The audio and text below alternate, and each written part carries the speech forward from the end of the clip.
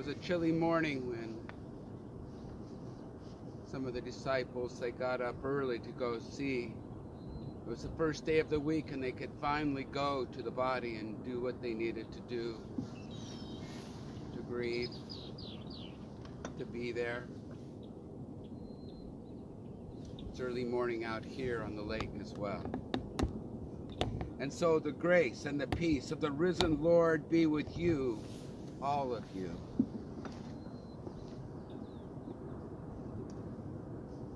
The Lord is our strength and our song.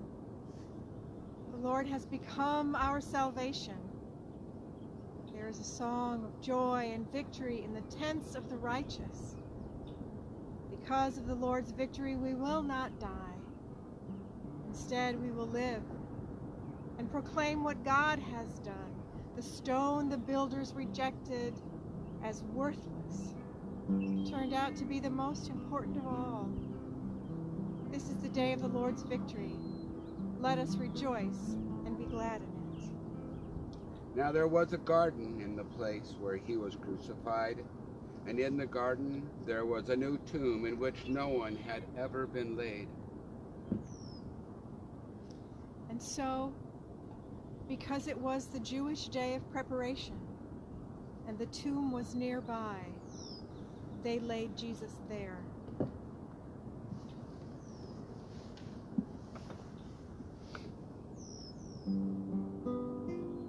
Were you there when they crucified my Lord? Were you there when they crucified my Lord? Oh, sometimes it causes me to tremble, tremble.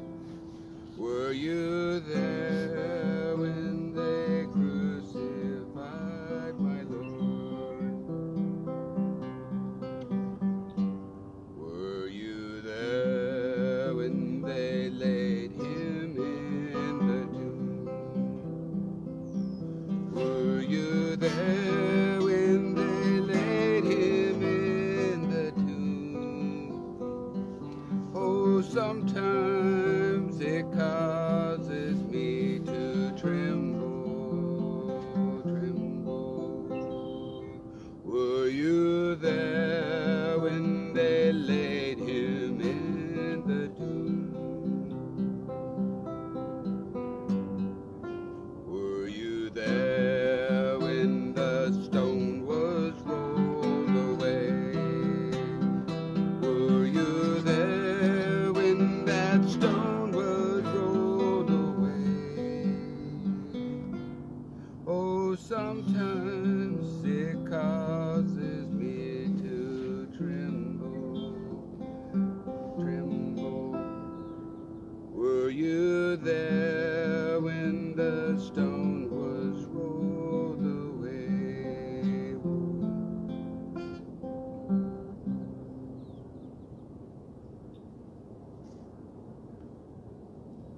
Early on the first day of the week, while it was still dark,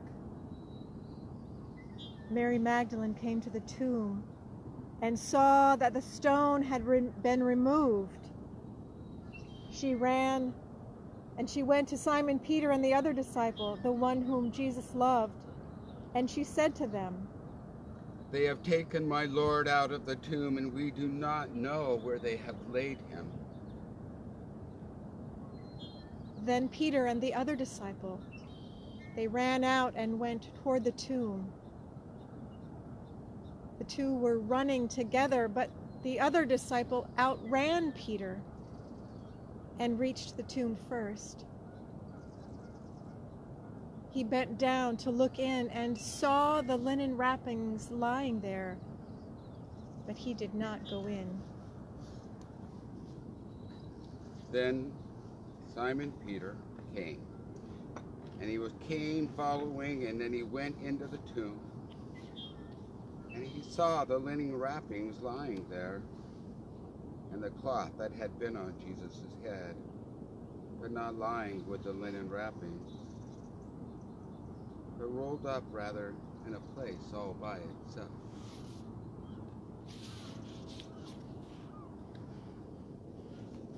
Then the other disciple, the one that reached the tomb first, also went in.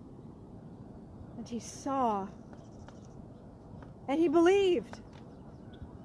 For as yet they did not understand the scripture that Jesus must rise from the dead. Then the disciples returned to their homes. But Mary stood weeping outside of the tomb.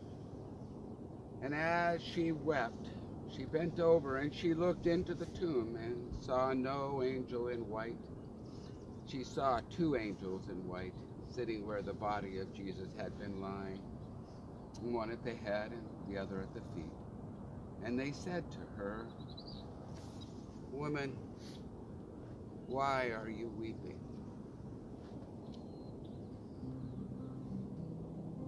"Oh, Mary, don't you weep, don't you mourn. Oh, Mary, don't you weep, don't you mourn. Are you looking for the one you love?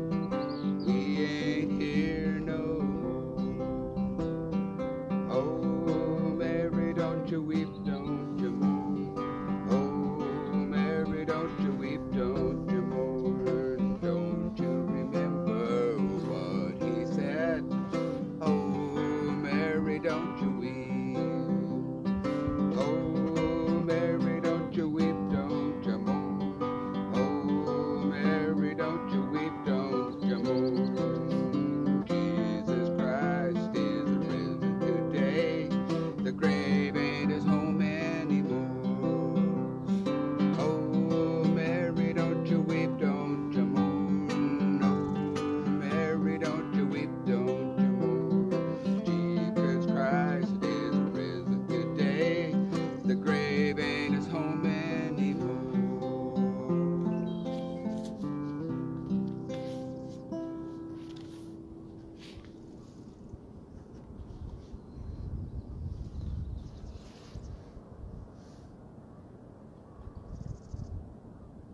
And Mary said to the angels, "They have taken away my Lord, and I don't know where they have laid him." When she said this, she turned around and she saw Jesus standing there, but she did not know that it was Jesus.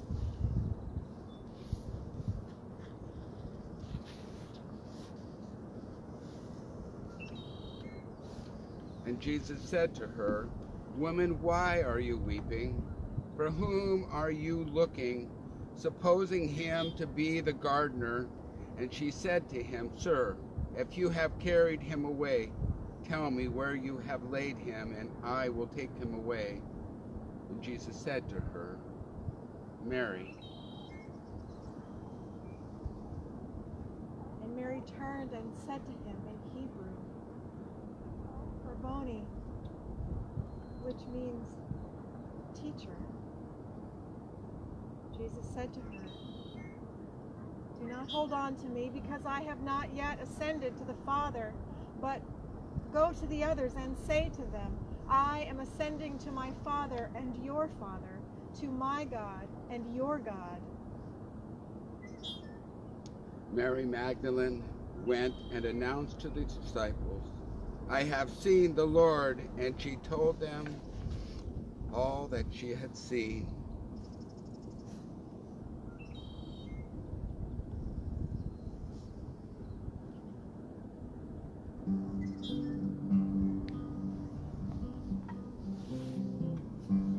Jesus Christ is risen today. Hallelujah, hallelujah. Our triumphant holy day. Hallelujah, hallelujah. Hallelujah, hallelujah. Hallelujah, hallelujah. Who did once been on the cross? Hallelujah, hallelujah. Hymns of praise and let us sing. Hallelujah, hallelujah. Hallelujah,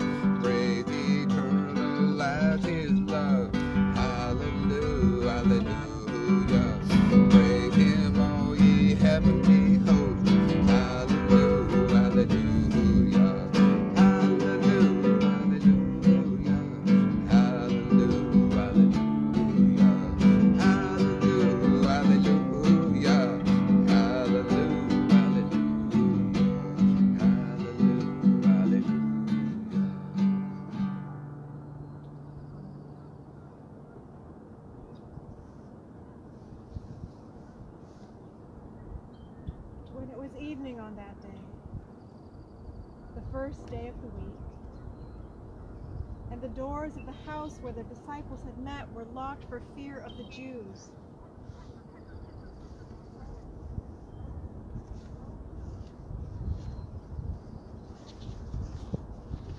Jesus stood among them and he said, "Peter be with you." And after he had said this, he showed them his hands and his side.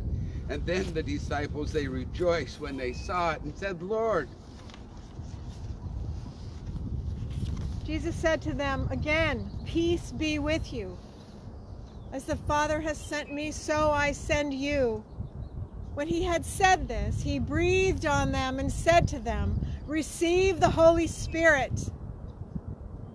If you forgive the sins of any, they are forgiven them.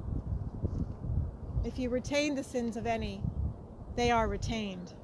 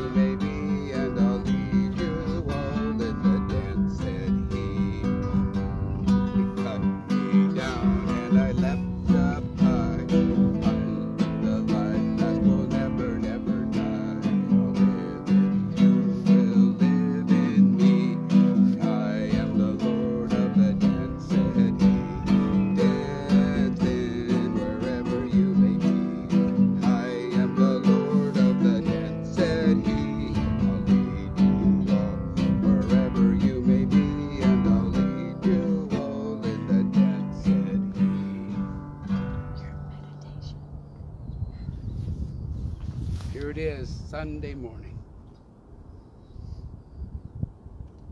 on Devil's Lake. We are out here in this beautiful, beautiful, misty place. We're here too. Jesus Christ is risen today. Every day, every day. Every day when we rise and we look out, whether the sun is shining or not that we can see, we know that the sun does rise somewhere.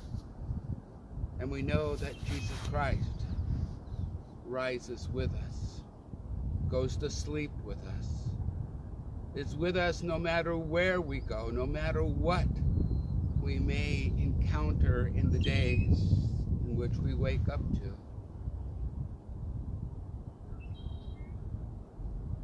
When things run smoothly, sometimes we take it for granted that life is always a certain way.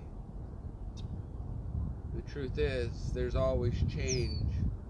As you look out over the lake and you see that mist slowly going by, you see the water waving. It's never the same. There's always constant change.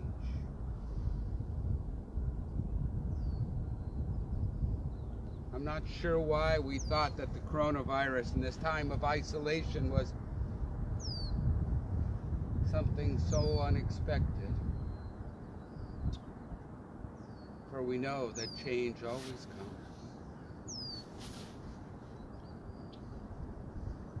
The disciples, they thought they understood death. Death had always seemed to be the same way. Someone dies and they go away.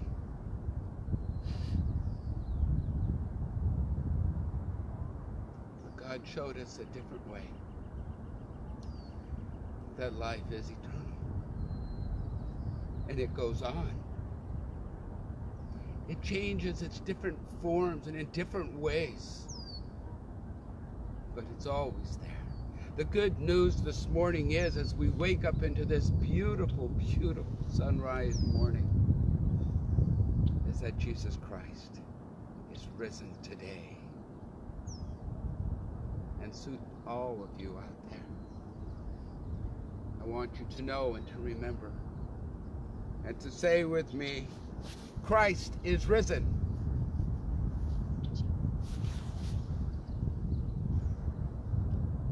To say that Christ is risen.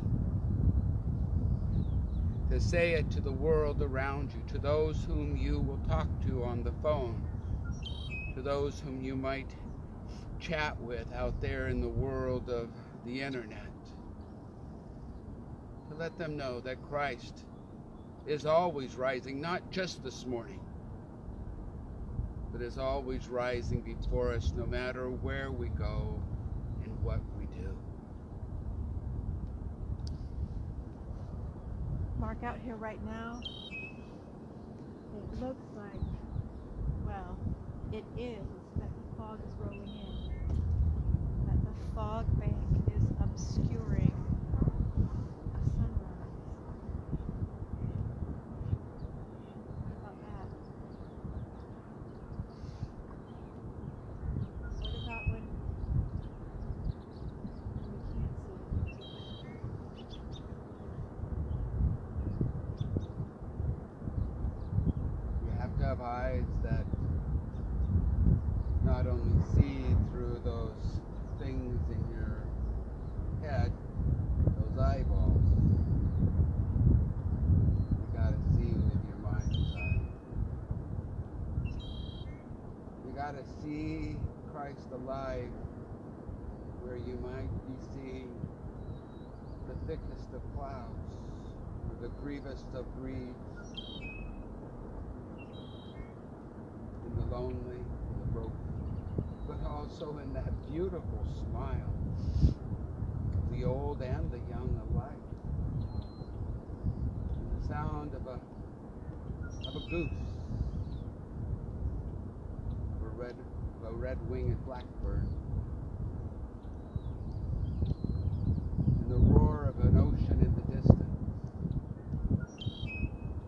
To see with your ears, see with the coldness on your skin,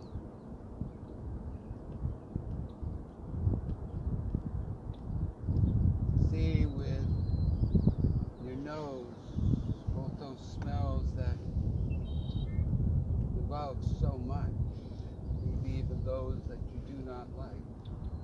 Wendy, Christ is still there, rising ever before you.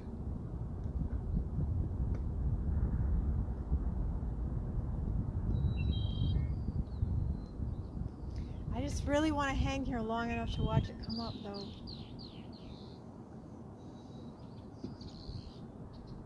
want to see it come up over those hills. Why is that so important? Not only do I want to see it come up, but I want it to come up now.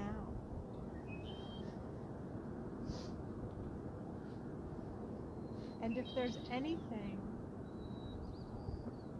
that these last few weeks have showed, is the opportunity to find a way to be at peace when I can't make it come up now. To find a way to lean into what I can't control. And not just to figure out a way to tolerate and get through when I can't control it, but to truly be at peace.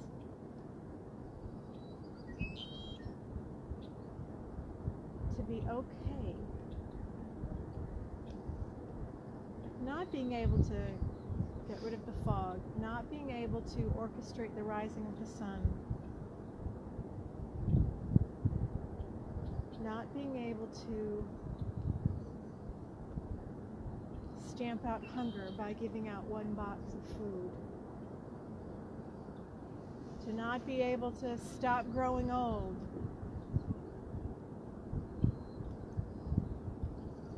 when I can't instantly be with the people that I love.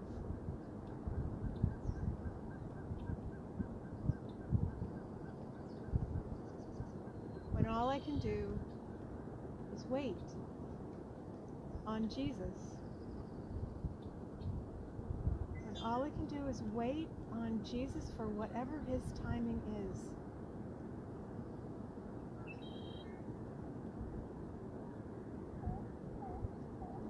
So we're not all that different than those disciples were that locked themselves away in that upper room, who were waiting and waiting.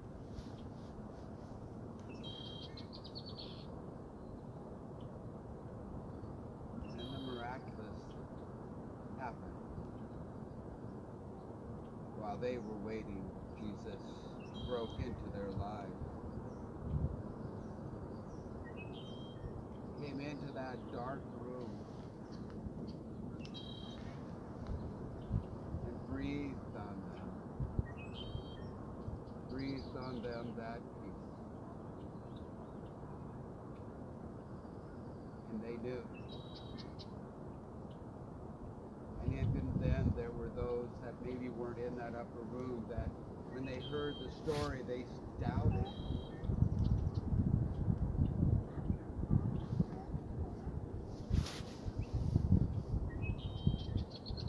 Doubting is not a problem.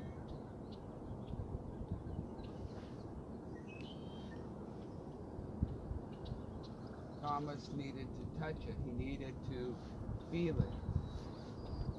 And there were those disciples who helped him walk that journey to finding that place where he could stick his hands into the wounds. Thomas believed. And went out and told the world too that Jesus Christ had risen today. So in our wounds, wherever we are,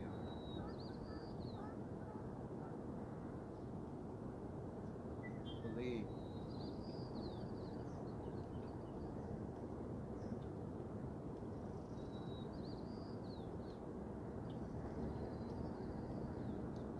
Would you sing the Mary Don't You Weep song again?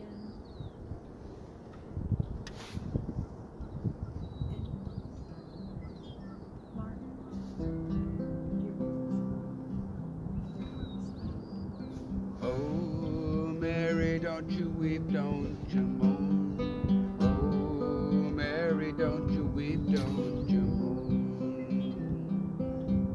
Where's the one you're looking for? Oh, Mary, don't you weep.